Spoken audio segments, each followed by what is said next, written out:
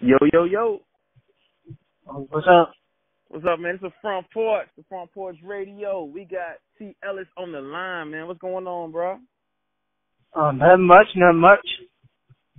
What's up? So, for everyone that does not know who you are, give us a little info, your background, where you from, what you doing in the entertainment business. Let the world know who you are, what you got going on. Okay, well, I'm from Alachua, Florida. Born in Gainesville, Florida, raised in Alachua, Florida. Right now I got a single out, Ain't No Competition. I got the visual on YouTube, the song and audition in stores. I also got 3 mixtapes. And I also work with a magazine called PC Urban Magazine. You can find that on PCUrbanMag.com. And plus, I got my independent label, Ellis Entertainment, 2 artists. Ellis Entertainment, okay. Yeah, Bambi Millions and King James. And I also got Ellis Management, where I just manage models or artists. And I got a model by the name of Leah Sky. Yeah, Leah Sky. You told me about her, man. A couple questions. You said, what part of Florida you from again? I'm from Alachua, Florida. Now, how close is that to, Miami or Tallahassee or Gainesville, Jacksonville? You're on the front porch. Well, it's pretty close to, we 15 minutes away from Gainesville. Okay. Now, Miami, we 5 or 6 hours away. Yeah, I like Tallahassee, about the same thing. Okay. Now, when you did that visual, when I saw man, you did the video, the home of the Florida Gators on their field, on their turf. What made you go that route? Well, I mean, Florida Gators are, that pretty much is a landmark. So, real talk. I had to give it up. A friend of mine, I was like, man, why am I gonna do this video? He said, why don't you do it to the stadium? And that made perfect sense. So we went to the stadium. It's in part of the video, you'll see where we went, where it got a lot of the Gator history, pictures, all the stuff on the wall. So we captured that. Okay, I like that. So, can you tell us more about your management company and your other businesses as well? Because I know you have a lot of listeners. Well, as far as the management, I got one model, like I said, Leo Sky, and I got her right now. And I'm also, recruiting, looking for more. Okay. Ellis Entertainment, that's my indie label. I got 2 artists, Bambi Millions, she in South Florida, and I got King James, he in Atlanta. Now I got a question, because I'm going to cut you off, T. Ellis. I meet a lot of artists that's independent and up and coming, trying to make positive moves. What was your choice for opening up your own label? Why did you go that way? Well, I'm gonna be honest. I've been rapping since I was 12. Fast forward to my 20s. I'm still rapping. So, a few years ago, I'm not gonna say the name. I dealt with a couple people. Paid them, thinking they were gonna do something, and they basically robbed. I paid them. They never did what they said they were gonna do. So, after being robbed a couple of times, I'm like, man, because at that time I was just a pure artist. I was just like a lot of other artists, wanting to blow up and this and that. But then, my former partner, because we were doing an independent label called Buying Musical, he started teaching me more about the business. So once I started learning more about the business, and I was working with him last year, I learned a lot about the business. I was like, you know what? I can continue doing this. Exactly. And so my first love and passion is just for rap. Yes. But once I started shifting more towards the business, even when we parted ways, I just pretty much kept doing what I was doing with him. But I just took, short my last name. My last name is Ellison. And I said, you know what? I just call it Ellis Entertainment. I already had my own distribution. Okay. We parted ways. I went, found 2 producers, and I started looking for artists. So I just pretty much kept it going like that. You know what's crazy? I have a similar story because my first love is music as well. I still record occasionally, but I did music with certain people. I ain't saying nothing bad about them because we had good times and bad times. The music business go. But after a while, you start learning it's more than just going in the booth, want to get on stage. When you start figuring the business out, then it's like, why not sign my own check? Why yeah, not? and I also have to add, I also have a book out. It's on Amazon. Okay. It's called Love Lost in Life. Love Lost in Life. Cause with the Front Porch, we got a small book club, and we have in our book club we have everything from the Charlemagne books to books about Jay-Z. We try to support hip hop artists, the whole realm, Even work with a couple ladies that write books as well too. So what's the name of your book again? What's the name of your book again? It's called Love Lost in Life. It's on Amazon, Amazon.com. All right, I'm gonna check that out tonight. I'm gonna download it. What inspired you to write that book? Well, I don't talk about a lot, but in 2016, I lost an ex of mine. She passed, unexpectedly, of a heart attack.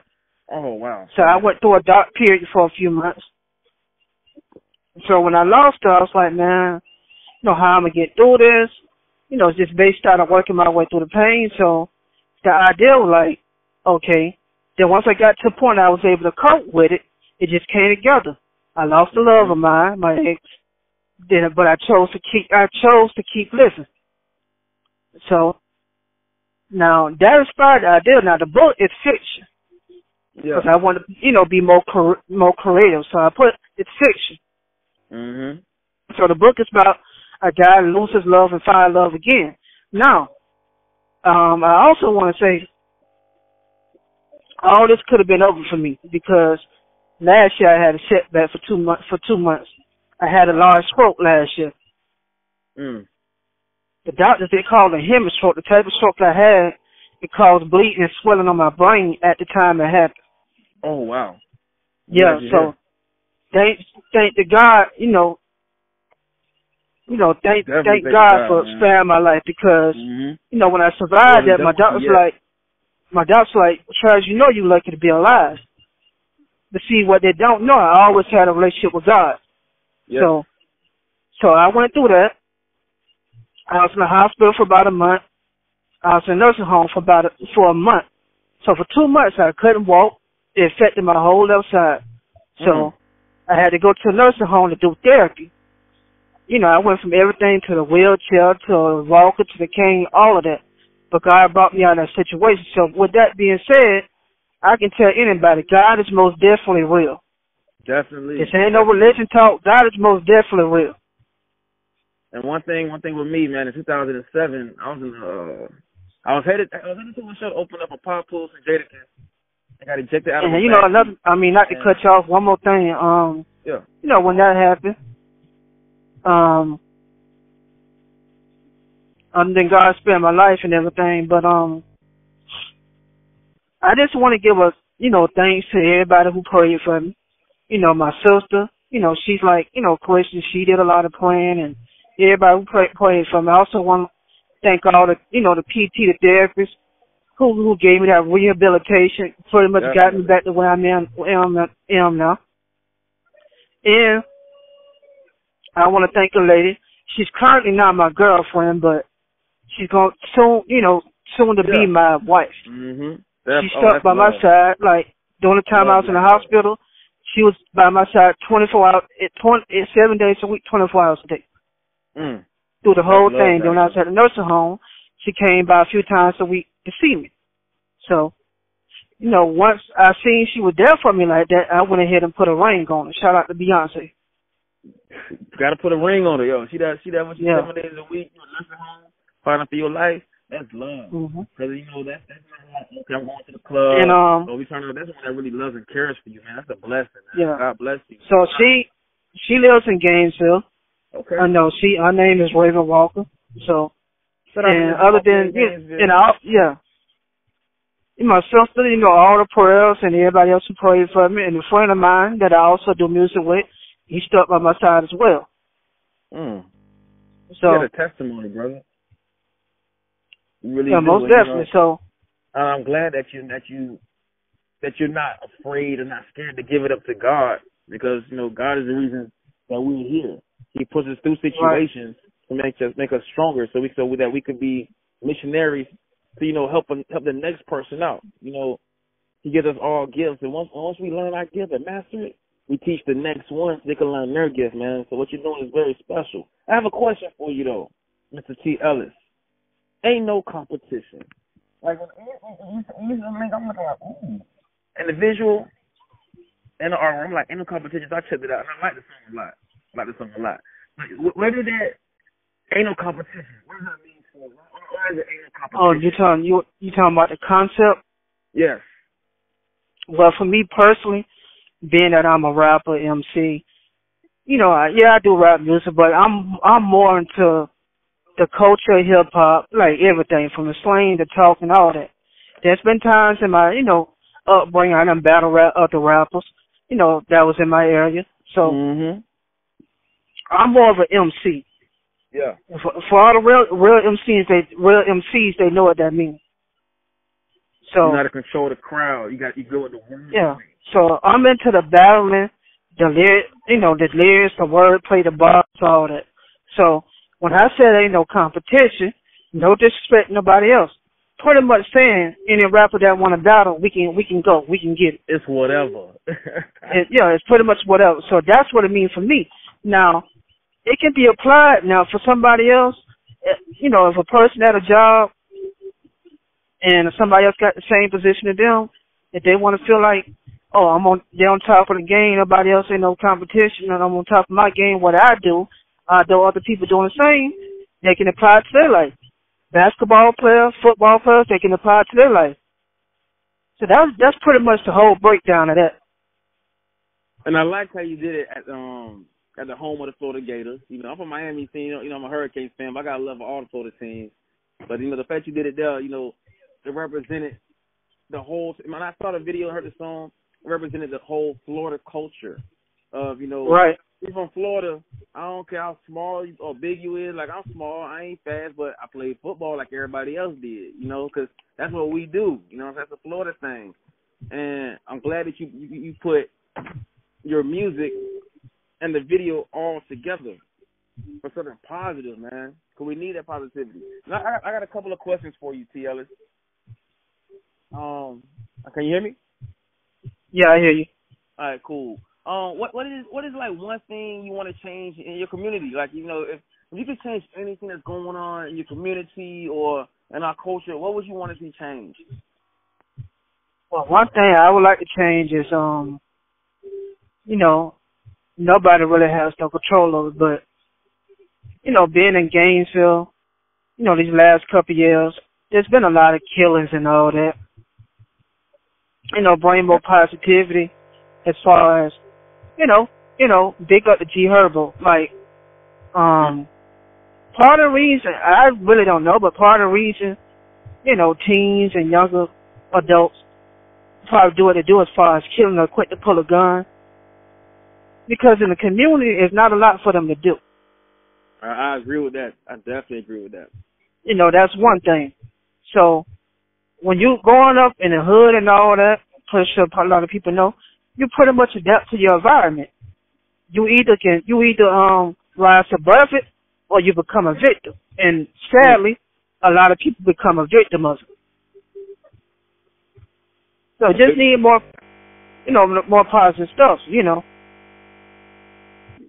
For certain people, they can say it, but that's, for example, a person can be in their city like, oh, I want to do this and do that, but they'll ride past the hood and go back to the suburbs, talk about it, but you got to get out of it in the field. You got to make, touch hands contact. Show them, you know what I'm saying? That's another way. So the thing that certain people do, the Boys and Girls Club, it's people already doing stuff like that, but basically put more jobs in the hood to where teens and more old adults can, can make money, and by their work, that's going to occupy their time. Oh my, you know what, T. Ellis? Like I'm in West Virginia. I'm from Miami. I'm in West Virginia right now, and I say the same thing. I'm in a very small city, a small town. If I go out to the main street, make a left, I'm in the mountains. I make a right, I'm in town. And I tell people all the time, like out here, it's not much for these teens and young adults to do. So what do?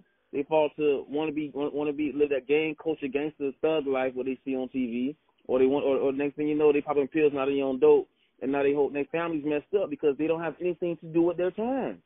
The time's not right. positive, and it hurts because if they have something to do, it's a good chance that a lot of these young brothers and sisters could be saved. They can find a way out, to make their lives better for their family, for their friends, to inspire other people. And I'm glad that you said that, man. Mm-hmm. I have another question for you, man. Now, T. Ellis, what is your definition of success? What is success to Mr. T. Ellis? Well, what success means to me, being successful in whatever career you choose, being able to make a better life for yourself. If you have kids and, married, make a better life for your family and your family, meaning brothers, sisters, cousins, have a business to where when your kids grow up, they don't have to work for nobody. You could just pass it to them. You know what I'm saying? Like that. That's what success means to me. And, be able to live good and not have to struggle. For real. So when your daughter or son get grown, instead of them, worrying about a job, looking for a job, if the family business is already open, you could just pass it to them.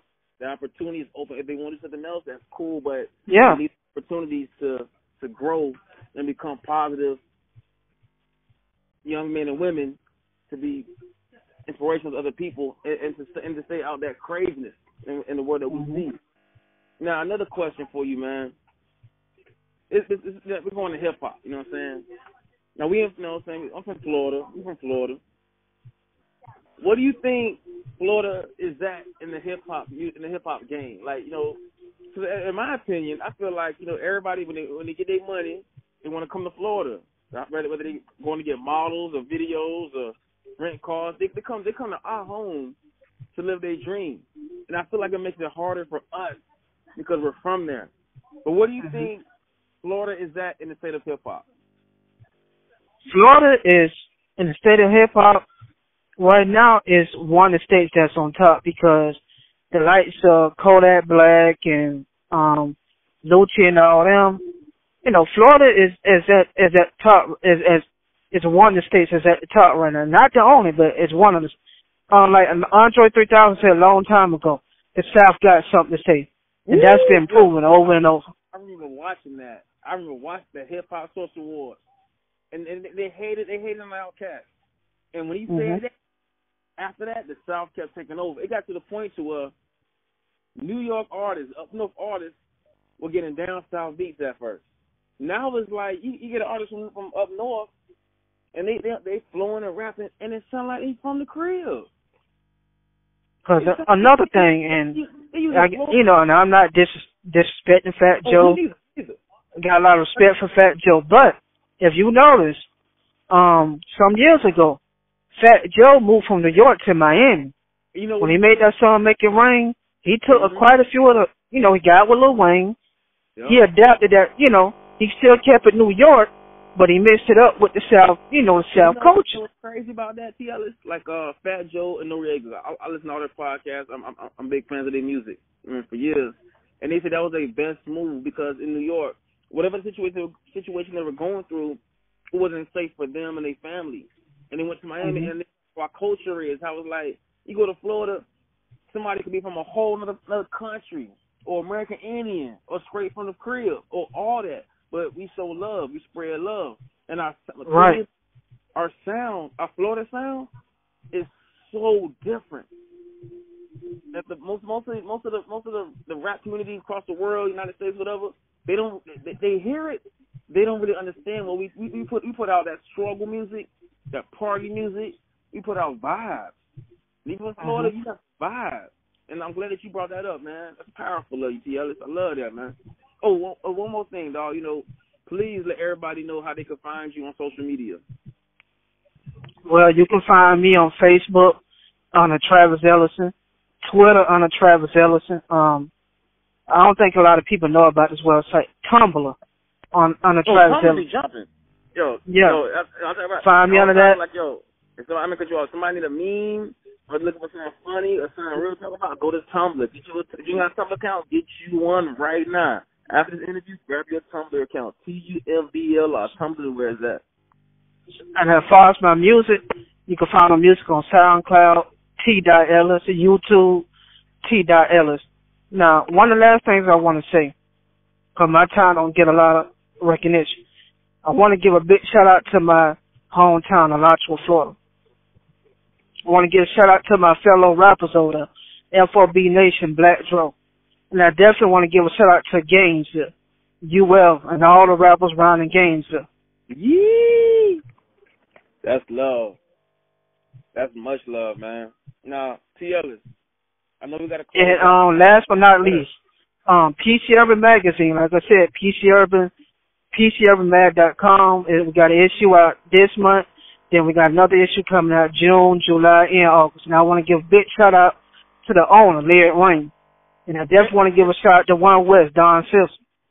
Now, PC Urban, they're based out of Atlanta, correct?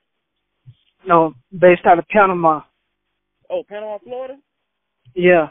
And that Panhandle. Okay. And what were you saying about One West? Who did you want to give a shout out to? Want to say that again? You talking about One West Magazine. You give a shout out. But, yeah, I want to get to the owner, Don Simpson. For giving me the opportunity to even work with the magazine. Because, they're a big deal on the West Coast. That Don Simpson, that name ring, I don't know why, but that name ringing bells in my head right now. I know. Yeah, you're on Facebook. Yeah. How did you link up with PC Urban and also One West? How did that come together? Well, PC Urban, back in 2016, just on my Facebook, and I ran across, Lyric Wayne, I ran across, I seen the other, because she had a magazine, I was like, well, because I had an idea, because at the time, I was like, I want to do my own magazine, but I didn't know how to put it together, so I ran across a magazine, and I ran across her name, and I reached out to her. Yeah. So, a couple weeks later, she was like, okay, you want to work the magazine? I said, yeah. So basically what I do is submission. I find people to get in the magazine. I help promote it and all that. For sure. Boom. That business, putting that business together. Because me, other than the music, I believe in networking. Definitely. Talking to people in the industry. No disrespect nobody else. A rap can be the best in their time, but if you don't got the work ethic and, network and connect with different people, you would never know how far you can go. Now, you say work ethic. Now, I'm an artist as well, too, and I had to branch off into writing for magazines, photography, film, management. Mm-hmm. Now, so an up-and-coming artist, that he may have recorded a song, and his hood, his homeboys, girls out of the hood, they love it. Now, when you say work ethic, what does that include? Let's educate the ones that want to get on. What that includes is, as far as rapping, it's right. It's pretty much at your fingertips.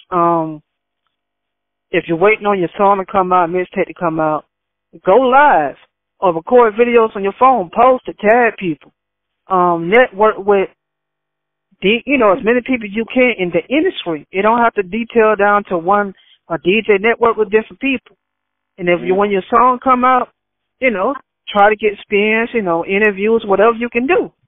Be consistent. So we met. That's real. Be consistent, basically.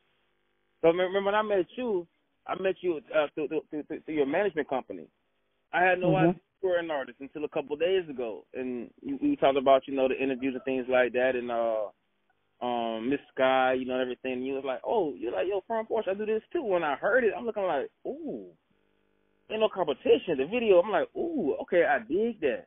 And we got about like 5 more minutes left, man, for the interview. We're gonna do a whole half hour block. You know what I mean? For your interview, T. Ellis. Now, okay.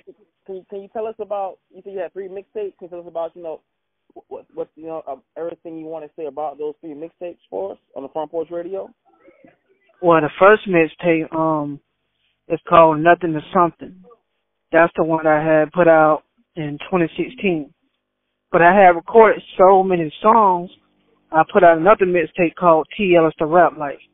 Then a friend of mine, who I mentioned earlier, we put out a mixtape called Spread Out a Lottery. That's what we call a lottery. You know, we call it lottery. So, okay. You know, all three of those is on YouTube plus SoundCloud. And you got last couple of questions, man. Oh, you have time. Everybody know how to find on social media, please. Repeat that. We got like a few more minutes left, but let everybody know again how they can find you on social media. Facebook, Travis Ellison, Twitter, Travis Ellison, Tumblr, Travis Ellison, the music, SoundCloud, YouTube, and all that. For sure. Now, T. Ellis, what is your definition of a hustler?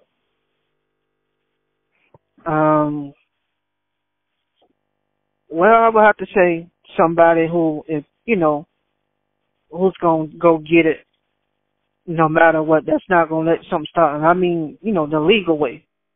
Yeah, definitely, for sure. Yeah. If it ain't, like Poe said, if the money ain't coming in one area, you know, create another lane and go get it that way. Like an octopus, always protect the head and let them arms do what they do and grab. And let them suctions grab everything else, but protect the head at all costs. Right. Now, with that being said, I do want to say Sean Combs, P. Diddy, Damon Dash, Master P. Business-wise, I do look up to them. Oh, you mentioned, I got love for Diddy. A lot of people in the industry, Master P, they kind of disdain that, but Damon Dash, man. Damon Dash? Yeah. Got a lot of knowledge. I learned some things from Damon Dash. And I don't even know the man in person. Yeah. But the way they open the game up to being like, you could be an artist. You can also have a clothing line. You could be a management. You could be a boss at all costs and put people in positions to be bosses for themselves. And that's I do want to add two more things. I kind of stopped doing a while ago, but I was doing my online clothing line 50/50 grand. That's something I'm about to get back into. And my official album will be out this year. T. Ellis, the Young Boss. Oh, say it again? My album be out this year. T. Ellis, the Young Boss, and Ain't No Competition. It's the lead single. Okay. Do you want to give a shout out to any producers or engineers that help put this T. Ellis Young Boss together? Well, I want to give a shout out to my two producers, Ned Shetty and Libra Beach. Okay. And I give a shout out to my former partner, Mr. Bionic. You know, he doing his own thing. Give a shout out to him too. Definitely, man. Now, we about to close it on that. You have any last words for the listeners, for the fans, and to build new fans? Any last words? Well, I'm going to say this. When it comes down to your dreams, something you want to do, never give up. If you're good at one thing, never limit yourself. If you're good at one thing, you could be good at 5 things. If you're good at one thing, you could be good at 5 things. Yeah, if you're good at baking cakes, you could probably be good at frying chicken. I'm saying, never limit yourself. Because if you limit yourself, you will never know how far you can go. I dig that, man. But, hey, we on the front porch with T. Ellis, the Young Boss. Check out Ain't No Competition. We're going to play on the front porch radio. Oh, and I want to say one more thing. I want to give a shout out to, my model, Aaliyah Sky. She just may be on the next season of Love and Hip Hop Miami. So I'm working that deal right now. I know we talked about this earlier, but, the next interview is on the house, man, because what T. Ellis had to say was inspirational and strong. So we're going to go ahead and cut this off and bring it back to some music and show some love, man. But coming up right now is that T. Ellis, the Young Boss, Ain't No Competition. Yee!